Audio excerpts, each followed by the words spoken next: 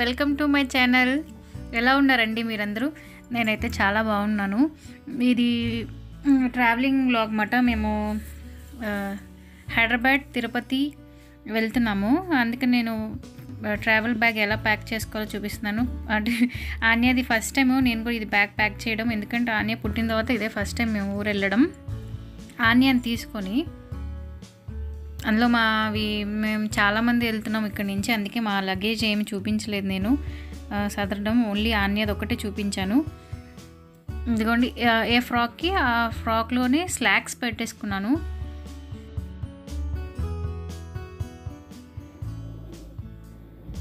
నేను ఏమేమి పెట్టుకున్నానో, ఆన్య కోసం ఏమేమి తీసుకెళ్ళాను అవన్నీ చూపిస్తున్నాను, క్లియర్గా చూపిస్తున్నాను.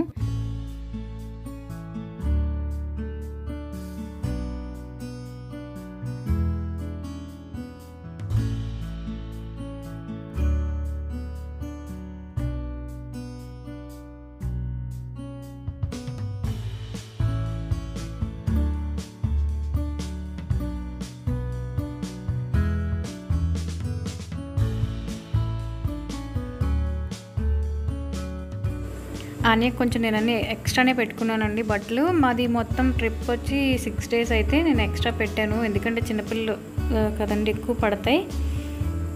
అవి హ్యాండ్ కర్చీఫ్ లాంటివి, పాలు తాగినప్పుడు బిప్లు, దానికి అన్నం పెట్టేటప్పుడు ఇవన్నీ పెట్టుకున్నాను. వెట్ వైప్స్, పౌడర్ మొత్తం. అండ్ మెయిన్గా వచ్చి మెడిసిన్స్ పెట్టుకున్నానండి. కంపల్సరీ మెడిసిన్స్ పెట్టుకోండి, ఎప్పుడు ఎలా ఉంటుందో తెలియదు కదా. అండ్ డాక్టర్ ఫైల్ కూడా కంపల్సరీ పెట్టుకోండి. ప్యాక్ చేసుకున్నాను. మెడిసిన్స్ అన్నీ, జ్వరం వచ్చినా ఏం చేసినా సిరప్స్ అన్నీ పెట్టుకున్నాను. డాక్టర్ ఫైల్ కూడా పెట్టుకున్నాను. మెయిన్ అంటే ఎప్పుడు ఎలా ఉంటుందో చిన్నపిల్లలతో తెలియదు కదండి. అందులో వాటర్ చేంజ్ అవుతుంది కదా మన ఇంటికి అని బయటికి. దాని గురించి, దానికి జ్వరం చెక్ చేయడానికి థర్మోమీటర్ అన్నీ పెట్టుకున్నానండి. మాయిశ్చరైజర్ అన్నీ కంప్లీట్గా మనకి ఇంట్లో బేబీకి ఏమేమి వాడతా నేను అన్నీ తీసుకున్నాను.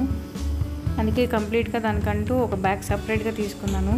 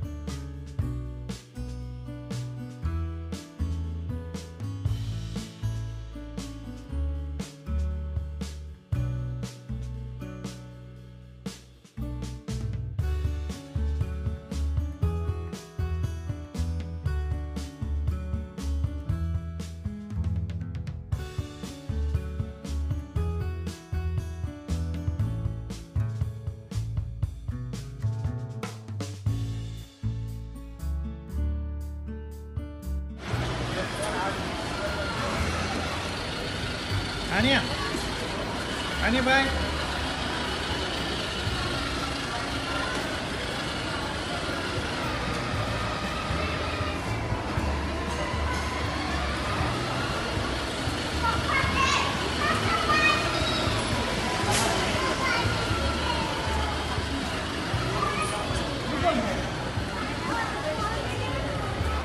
ఇక్కడ మౌత్ ఫ్రెష్నర్స్ దగ్గర అత్తయ్యను సాయి కలిపి చాలా తీసుకున్నారు. ఈ లోపల ఆన్య నేను సిఎంఆర్కి వెళ్ళి సిఎంఆర్లో అన్నీ చూసుకొని వచ్చాం బయటికి. హోమ్ టౌన్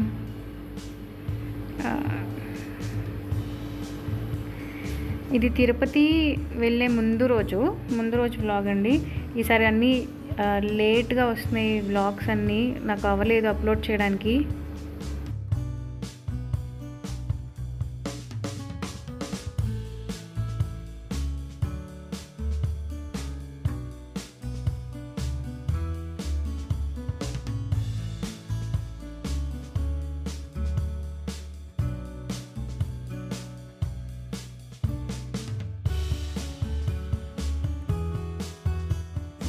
CMR అను హోమ్ టౌన్ వెళ్ళి నేను అన్నీ చూసి వచ్చి మా ఆయనకి చెప్తున్నాను అనమాట. ఏమంటే అది బాగుంది ఇది బాగుంది అని చెప్తున్నాను. ఎవరు రాలేదు, నేను ఆయనే తిరిగేసి వస్తున్నామన్నమాట మొత్తం.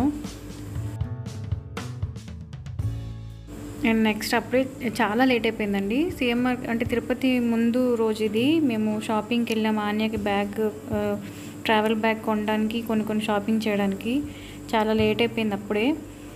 సర్లేని ఇంకా ఫుడ్ కోర్ట్కి వెళ్ళి తినేసి వెళ్ళిపోదాం ఇంటికి ఒకేసారి అని చెప్పి ఇంక వెళ్ళామన్నమాట.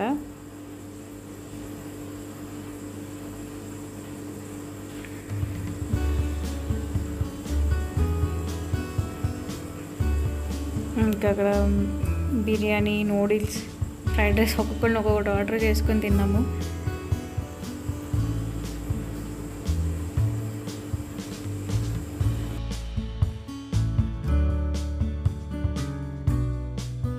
దీని పేరు సాయి, మా పెద్ద వదిన వాళ్ళ అబ్బాయి. ఇక్కడికి హాలిడేస్కి వచ్చాడనమాట ఐర్లాండ్ నుంచి. సాయి వచ్చినప్పుడు అయితే అసలు ఆన్య వెళ్ళలేదండి దాన్ని సాయి దగ్గరికి. కానీ వెనక్కి తిరిగినప్పుడు పిలిచేది. ఇప్పుడు ఇంకా మాటలు వస్తున్నాయి, బాగా స్టార్ట్ చేసింది అన్నమాట అల్లరి. ఇంకా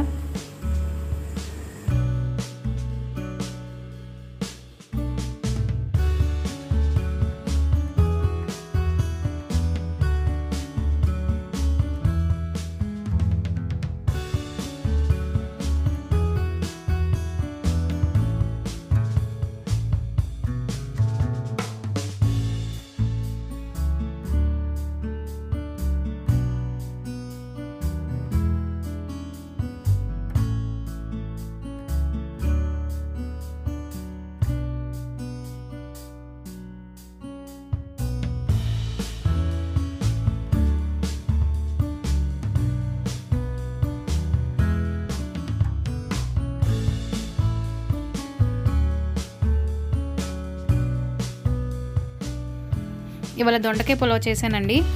చాలా టేస్టీగా ఉంటుంది, ట్రై చేయండి. ప్యాన్లో ఆయిల్ వేసుకొని కొంచెం నెయ్యి కూడా వేసుకున్నాను నేను. నెయ్యి కొంచెం వేడెక్కిన తర్వాత మామూలుగానే బిర్యానీ మసాలాలు అన్నీ వేసుకోవాలి.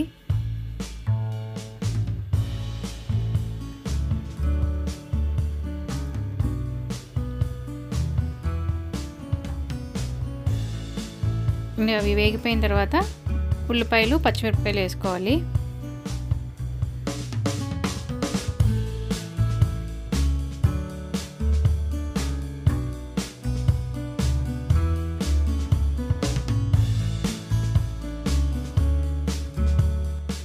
ఉల్లిపాయలు, పచ్చిమిరపకాయలు వేగిపోయినాయి కదండి. ఇప్పుడు దొండకాయ వేసుకోవడమే. దొండకాయ సన్నగా పొడుగ్గా కట్ చేసుకోవాలి.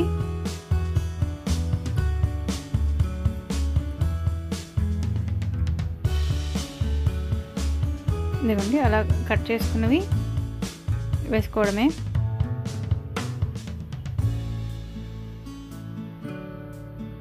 బాగా మగ్గనివ్వాలండి, వేయించి బాగా మగ్గనివ్వాలి. దొండకాయని మగ్గనిచ్చేయాలి పూర్తిగా.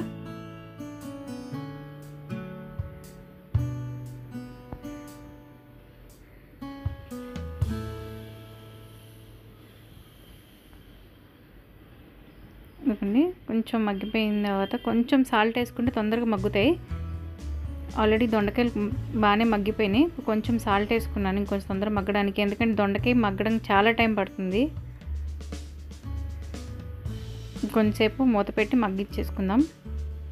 ఇదిగోండి దొండకాయ మగ్గిపోయింది కదా. మగ్గిపోయిన తర్వాత అల్లం వెల్లిపాయ పేస్ట్ వేసుకోవాలి. అల్లం వెల్లిపాయ పేస్ట్ పచ్చివాసన పోయేంత వరకు వేయించుకోవాలండి.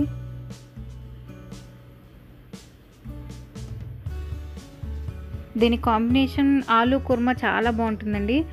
ఆలూ కుర్మా రైతా మీకు ఈసారి నెక్స్ట్ చేసినప్పుడు నేను చూపిస్తాను. ఆలూ కుర్మా నేనైతే తీయలేదు, ఓన్లీ దొండకాయ పులావ్ ఒక్కటే నేను షూట్ చేశాను. ఆలూ కుర్మా షూట్ చేయలేదు. నేను ఈసారి ఇంకెప్పుడైనా చేసినప్పుడు మళ్ళీ మీతో అది కూడా షేర్ చేసుకుంటాను.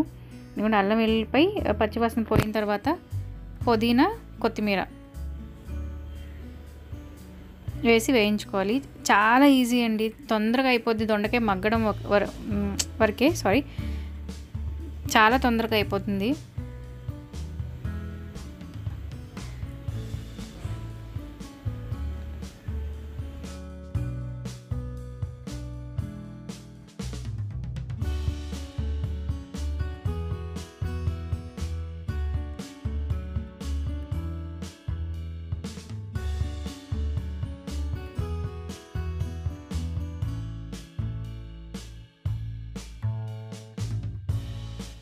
అల్లం వెల్లిపాయ పచ్చివాసన అంతా పోయిన తర్వాత వాటర్ వేసేసుకోవడమే. 1 గ్లాస్ బియ్యానికి 2 గ్లాసులు వాటర్ అండి. ఇప్పుడు వాటర్ వేసుకున్న తర్వాత కొంచెం మరిగేటప్పుడే మనం సాల్ట్ చూసి వేసుకోవాలి. నెక్స్ట్ రైస్ వేసుకోవడమే. ఇది నేను నార్మల్ రైస్తో ఎప్పుడు చేస్తానండి. దొండకాయ పులావ్ ఎప్పుడు బాస్మతి రైస్తో నేను ఎప్పుడు అంటే నేను ట్రై చేయలేదు, ఎందుకంటే నాకు ఈ రైస్తోనే నచ్చింది. అందుకే ఎప్పుడు ట్రై చేయలేదు. ఎప్పుడు చేసినా నార్మల్ రైస్తోనే చేస్తాను.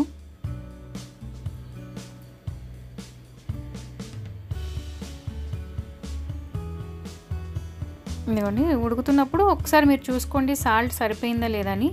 ఇంక ఇలా ఉడుకుతున్నప్పుడు ఒకసారి మూత పెట్టేసి కొంచెం మధ్య మధ్యలో చూసుకుంటుండండి, అడుగంటుతూ ఉంటుంది.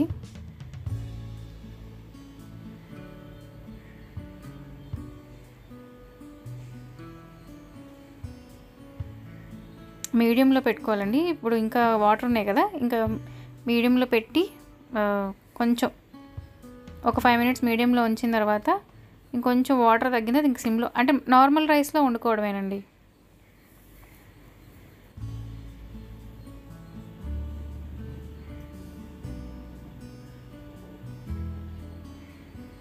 అన్నం చాలా వరకు ఇంకా ఉడికిపోయింది. ఇంకొంచెం లైట్గా వాటర్ ఉన్నాయండి, ఒక 2% వాటర్ ఉన్నాయి అంతే.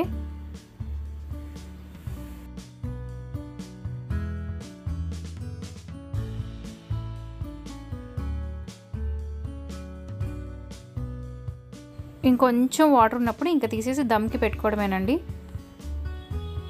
ఇంకంతే, మగ్గిపోయిన తర్వాత ఆఫ్ చేసుకోవడమే. చాలా టేస్టీగా ఉంటుందండి, బాగుంటుంది దొండకాయ పులావ్. ఒకసారి ట్రై చేయండి. నేనైతే ఈ స్టైల్లో చేస్తాను దొండకాయ పులావ్.